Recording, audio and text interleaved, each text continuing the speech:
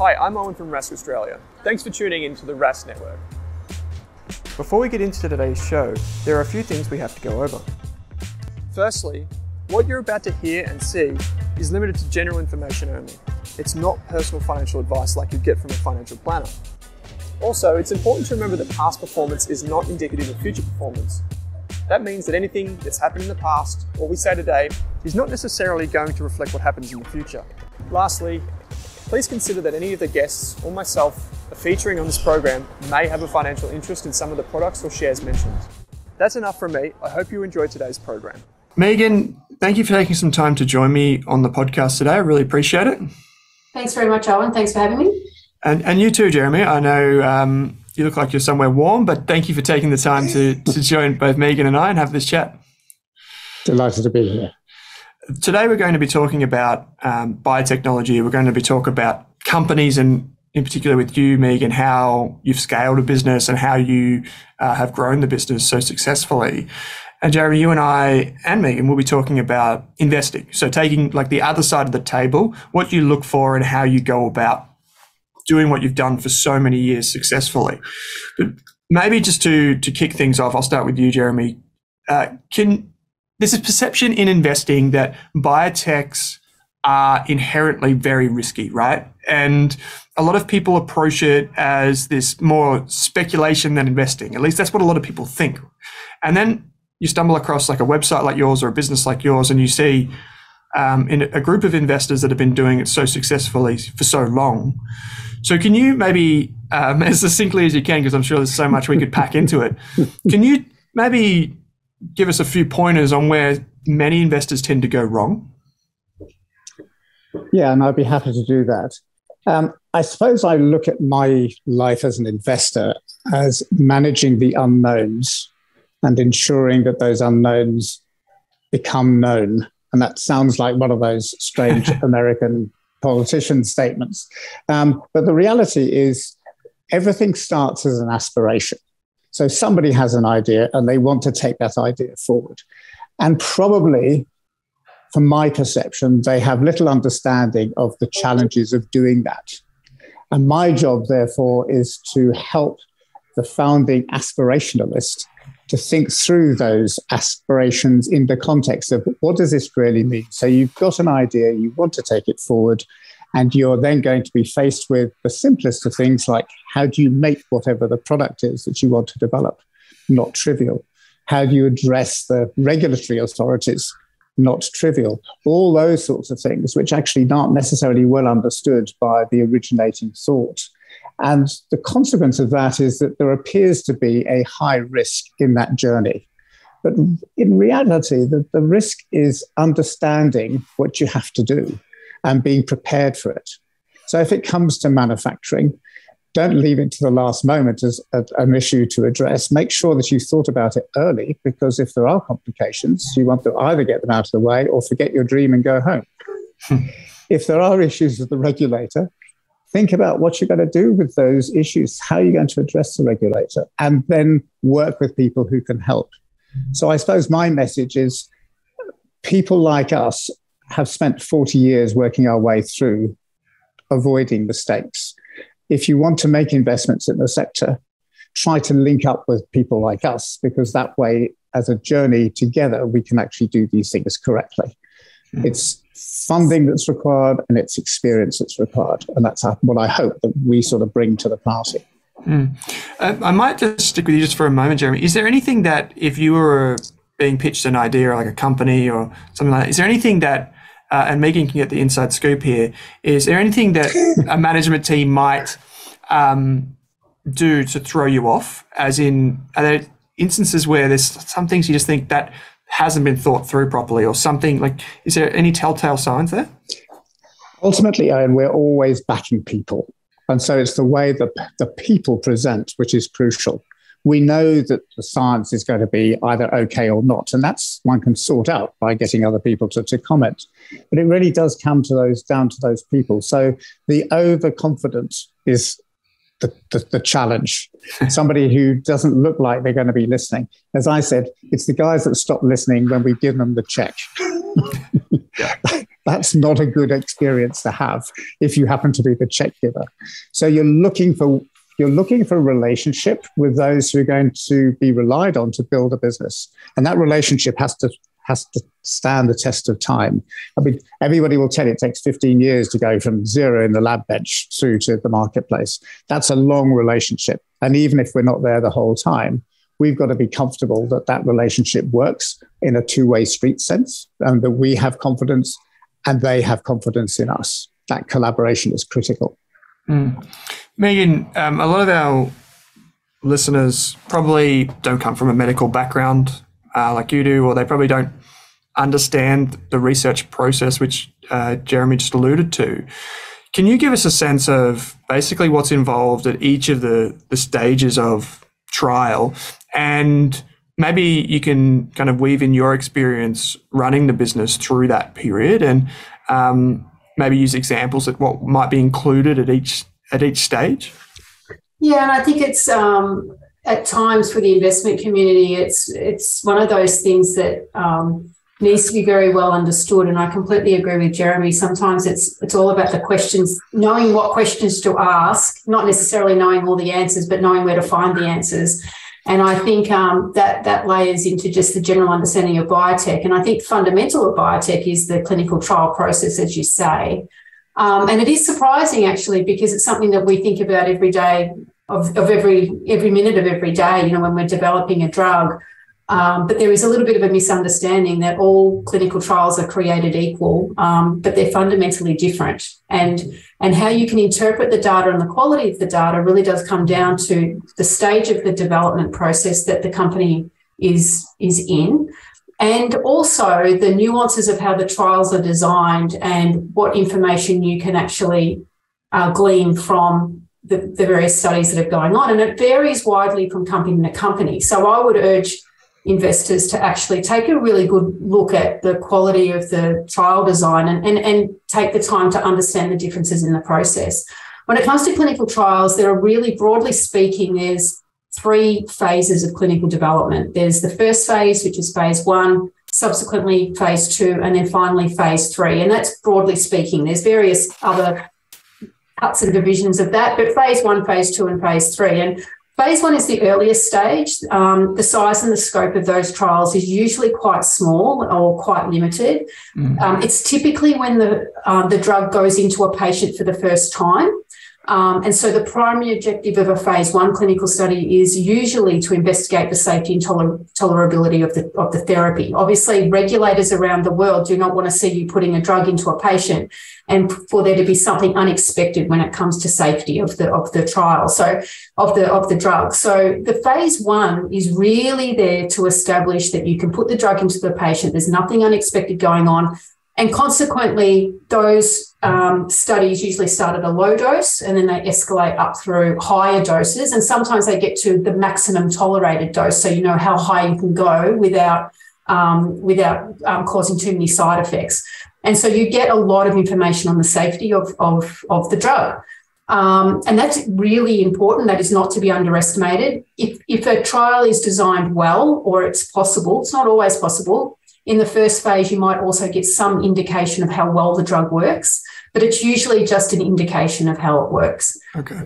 If you move forward, then having established the safety tolerability of phase 1, you move into phase 2. That's the second phase of the trial, and the objective typically is a little bit different. It's about showing evidence that your drug might have activity, might be working to impact the disease in the patient.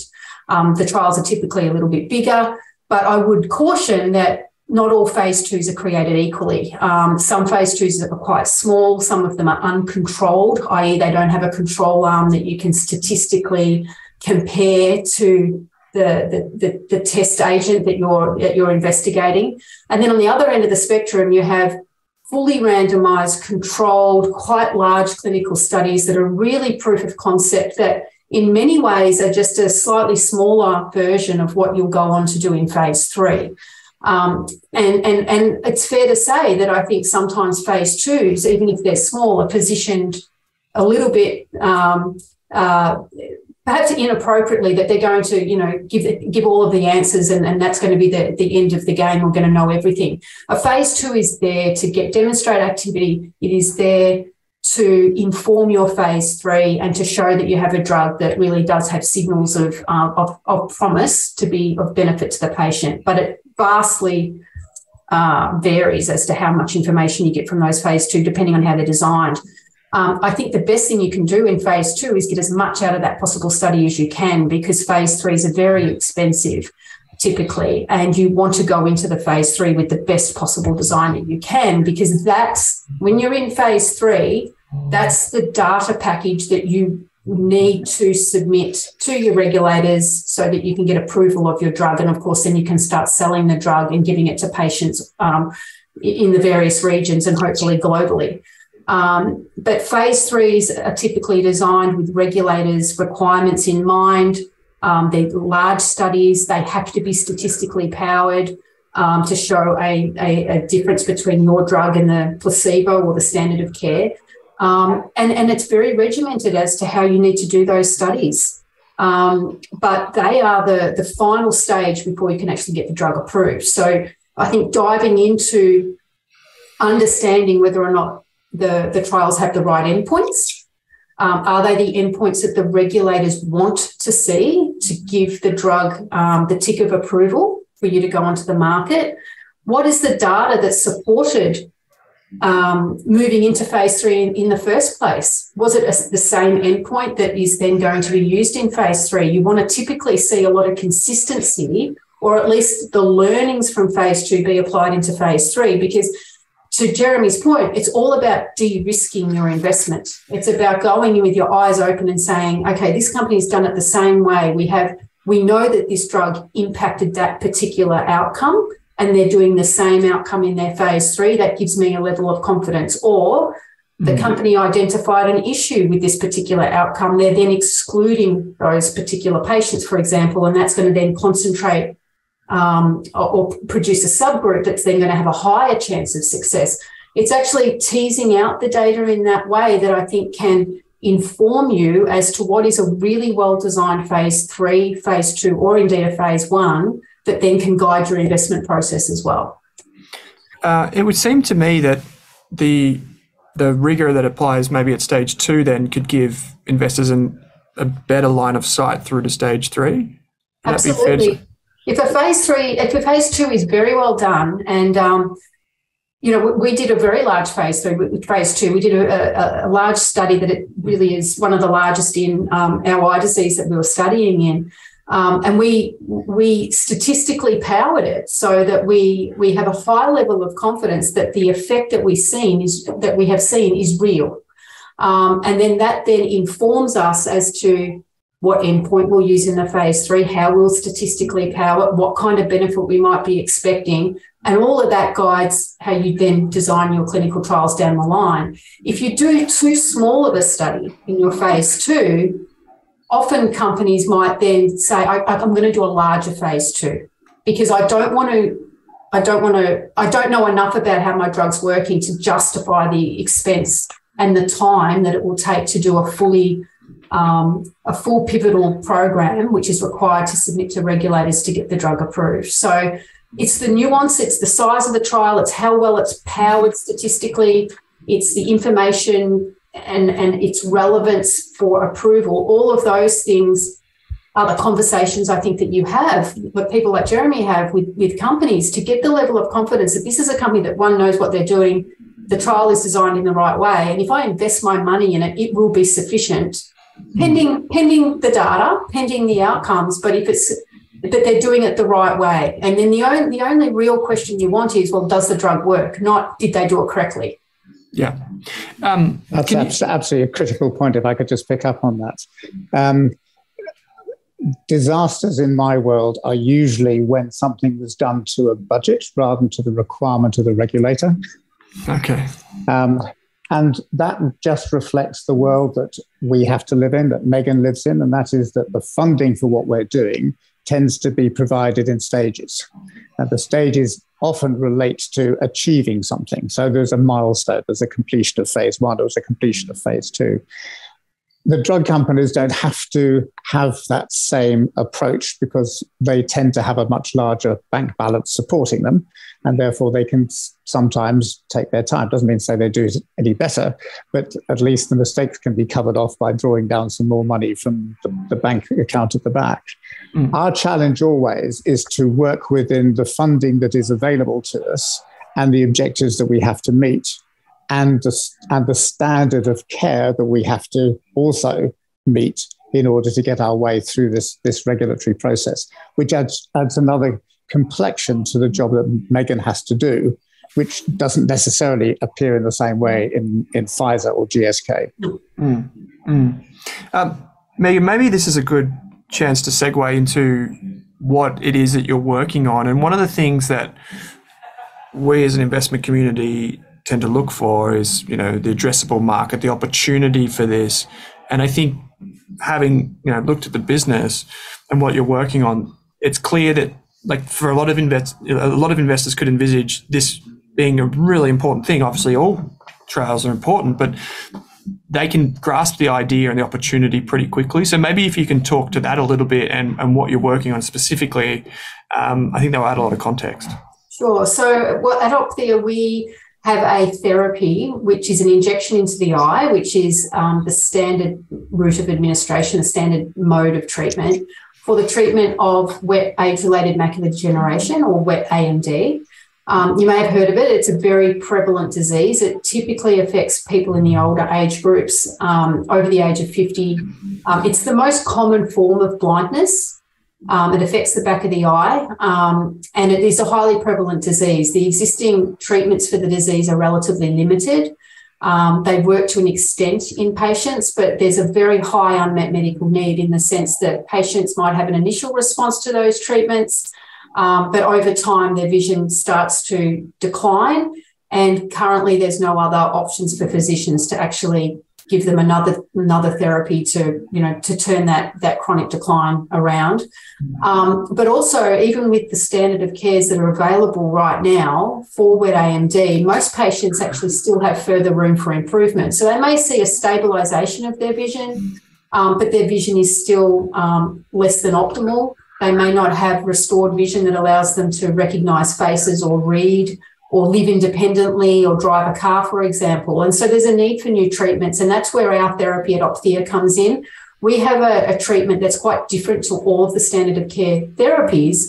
It works through the same pathway, but it actually, when it's used together with the standard of care, it results in a much broader blockade of the disease.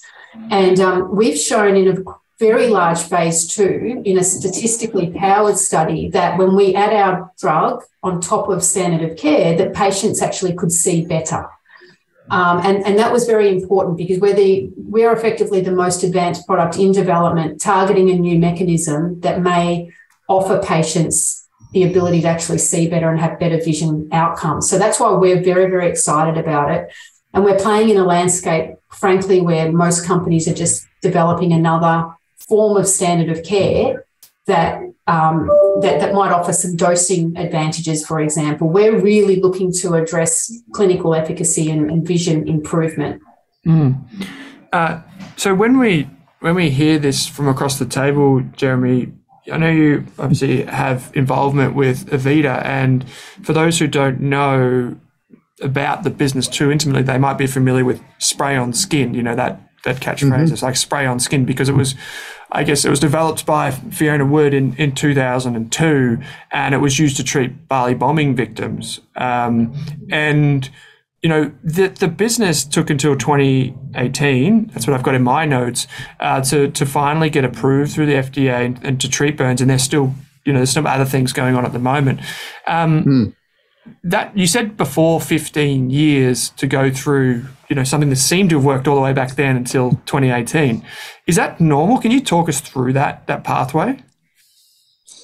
Avita is a very unusual story because the innovation was made by a plastic surgeon, Fiona, who was suddenly faced with the opportunity of testing out her innovation on real people, on patients.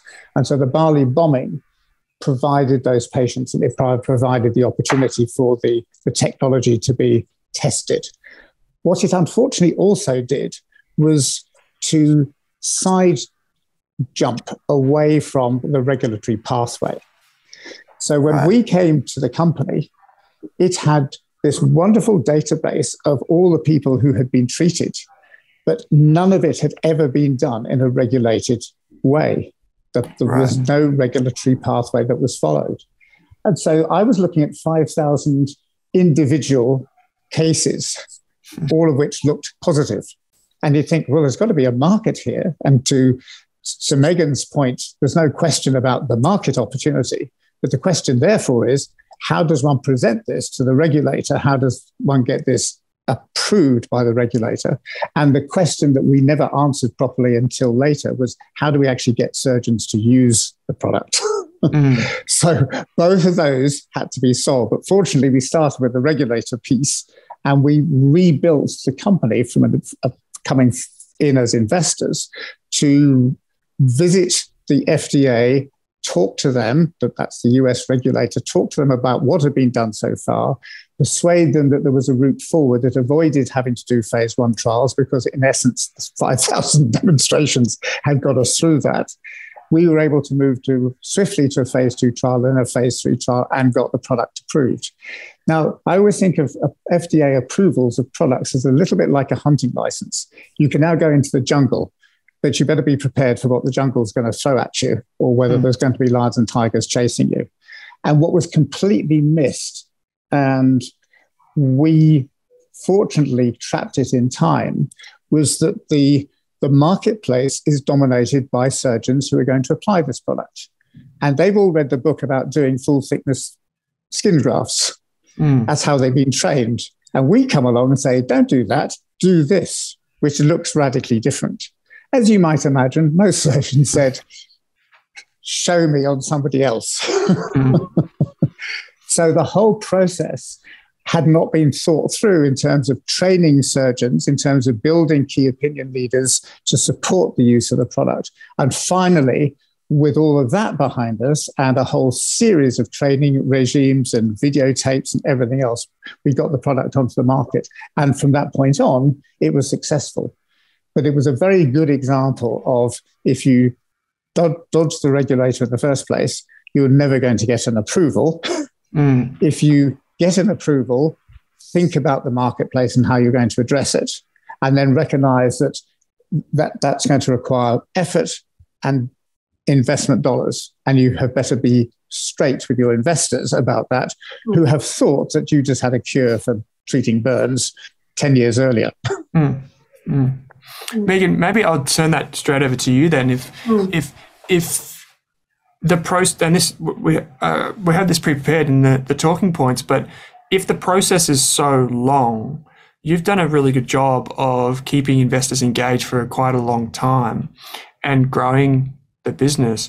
But then to Jeremy's points there about commercialization, making sure the end user has something that they can use and they're accepting it.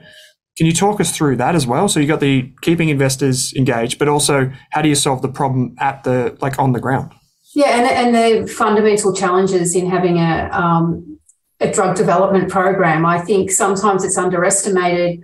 It just takes time, and it should take time, because if you're doing it by the regulatory standards to their requirements, you're just going to have to do what they want and how they want you to do it. And deviating too far from that path is only going to put the program at risk. And so it's almost a little bit, it is actually like kind of battening down the hatches, getting the energy up. Okay, now we're going to do our phase 3. We're going to have to get the right investors on board. These investors are going to need to understand we don't want to cut corners. To Jeremy's point, cutting corners is a recipe for disaster. You're going to throw good money at something that is fundamentally going to be at risk for approval. So you don't want to do that. So it's about engaging with the investors, I think, and informing them, bringing them into the knowledge base that you have and saying, look, we have faith and conviction in this drug for this reason, not because of my emotion, but because the data tells us that this really does have promise. I can't promise you it's going to work, but all of the data gives us the conviction and there's good rationale.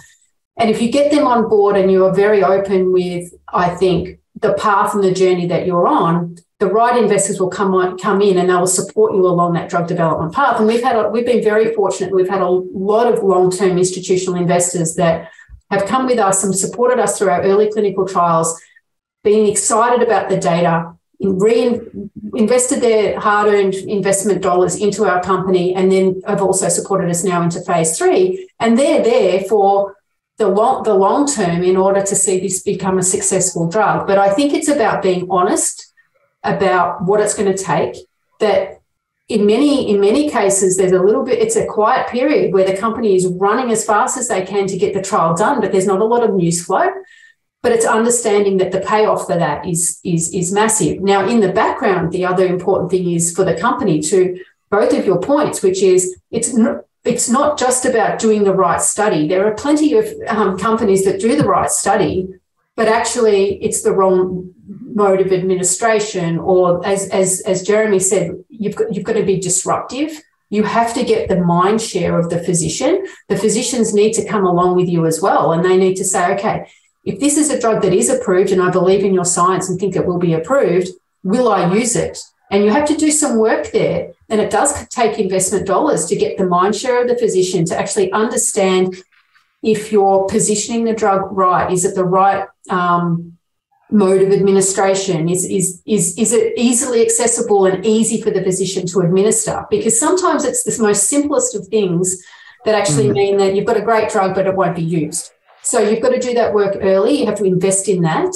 And I think you're in a better position if actually the market understands that you're doing the work to actually ensure that you're going to get a good launch of your product. It's going to be taken up and adopted very, very quickly by the physicians, and the patients are going to be on board, because all of those pieces have to be in place to have a successful drug. Jeremy, how would so we've got some fantastic companies here in Australia, and across the pond as well, and with our friends in New Zealand. How do you think that compares to, all of the geographies around the world, massive biotechnology companies overseas? How do you see that? And I guess I've got a follow-up question about, private equity involvement in this space, but I guess just generally speaking, how do you see the landscape for companies? We started to build our investment business back in the late 80s in Australia because we could see innovation coming through much more strongly than in many other countries. And so that's what we're looking for. That's what we were looking for. But it is in an environment that naturally has a degree of higher complexity to bring that innovation through to a marketplace. The great advantage of the US is that you've got 250 million people who can be tested on. and you've got a demand which is definable in millions rather than tens of thousands. Yeah. So the approach from Australia has to take that into account. So we see the innovation. That's why we started the business back in 89. I think our first investment was a treatment for HIV, and then we've stuck with it, but recognizing that we can build things to a point in Australia where they are ready for prime time, but ultimately, though, that prime time has to be prepared. So we have a business at the moment called Saluda Medical, which has been developing a treatment for chronic back pain. Most of the technology development has happened in Australia, but the reality is the marketplace sits in the United States. The marketplace sits in Europe. And we've now got to build the company out to match where the market is. And that becomes the challenge. It's getting investors to recognize that it's not an overnight success. These things do have to be planned, they have to be worked for, and they have to be invested in. And to Megan's point, the investors have to trust those who are running the businesses, that they know what they're doing. And Megan's a classic example of, she's built a reputation, she's built a position, she's built a company, and she is easy to support in that objective that she has. Most others don't have what it takes to put all of that together. And that's where investors like us do actually have to play quite an important role, which is sometimes to make adjustments to the companies on their road. Very rarely, of course, adjustments to technology, very often adjustments to the shape of the business, their points of focus, and the need to attract particular skill sets in at times where you can't just do it on an amateur basis. Do you think, Jeremy, and this was going to be my follow-up question, do you think, public markets can sometimes be quite myopic, short-term focused? Do you think that private investment vehicles, is there an advantage of that in a space? I think my simple approach is to remember that whatever I am selling, i.e.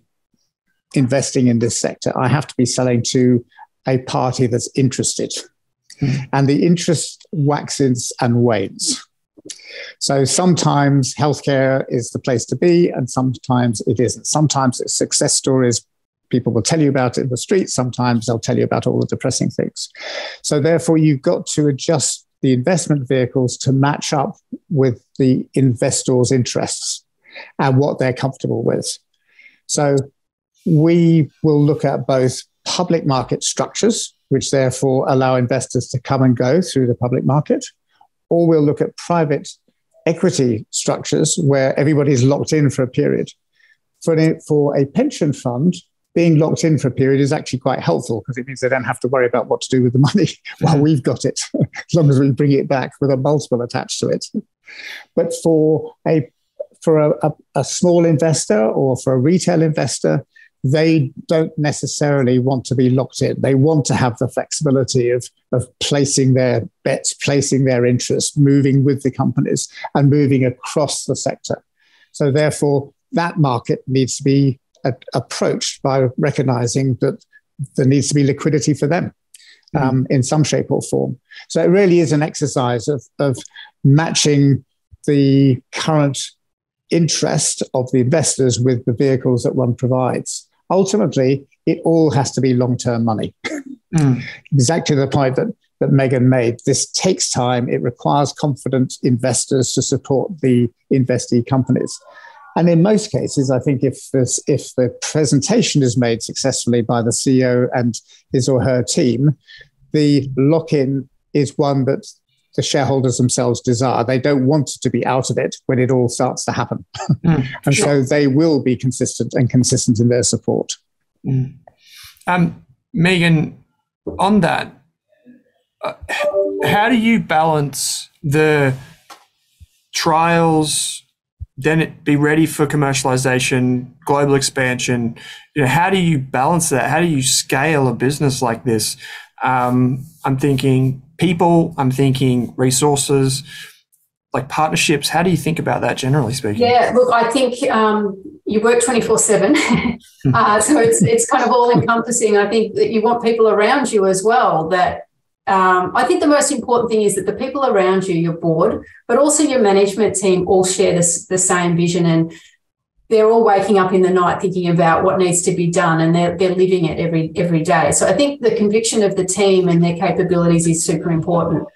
We've guided the growth of the company according to the stage of the trial and what our requirements were. I'm a big believer in running things very efficiently. I think it's very hard to raise money.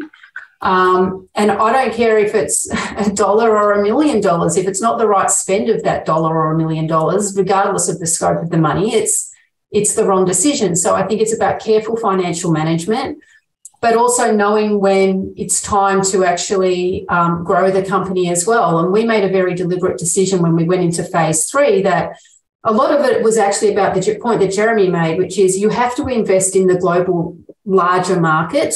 We are very focused on Australia, but we are not going to enroll all of the patients when that is not the real driver of the value of this product, because the big markets are the US, Europe, and you have to have exposure there as well. And you also have to get the right investors at the table that are going to allow you to undertake such a big late-stage clinical program. So we made the decision to actually go into the US, build a team in the US. We now have more people based in the US than we do in Australia, but we're still the Australian company, but but we have a big team in the US. It gives us exposure to US investors. It also gives us a footprint that is recognisable globally as a US and Australian company.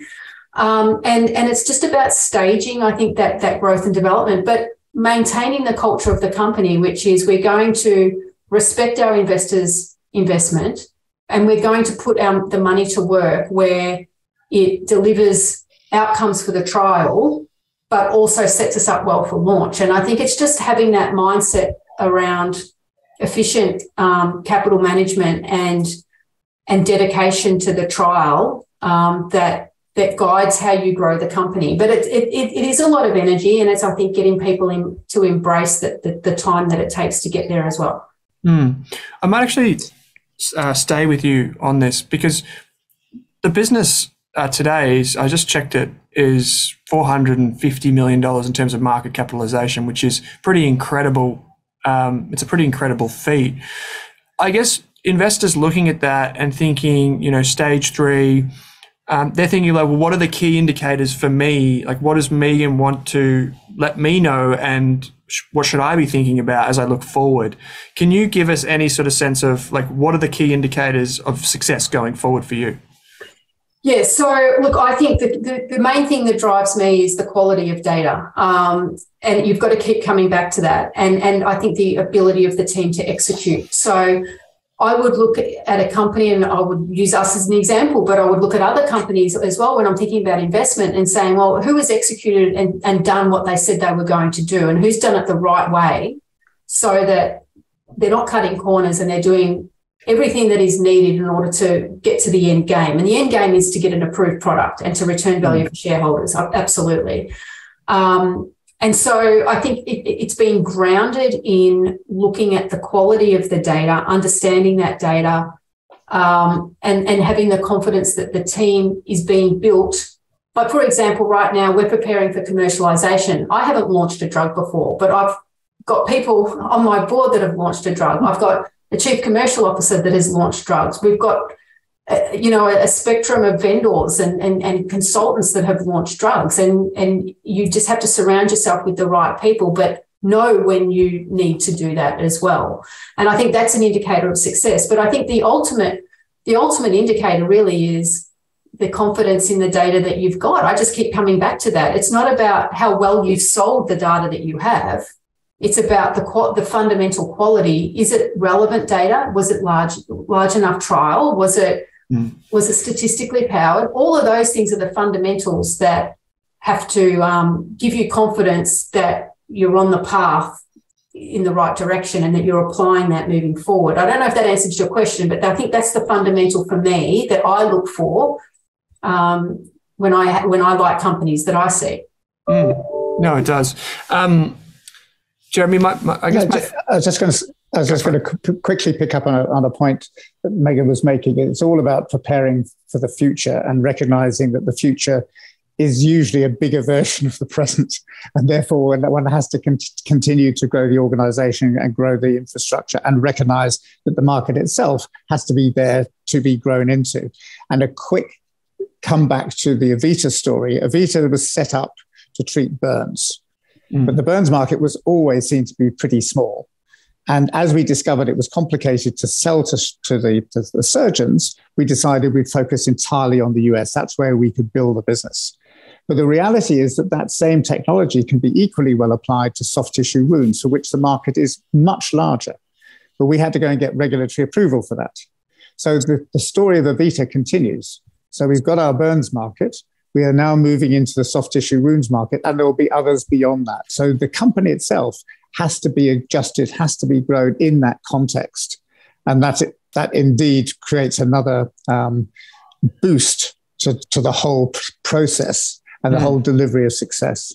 I think maybe one thing, like through this thing called coronavirus, which was a very big issue for everyone around the world, the limelight got put straight back on biotechnology and solutions.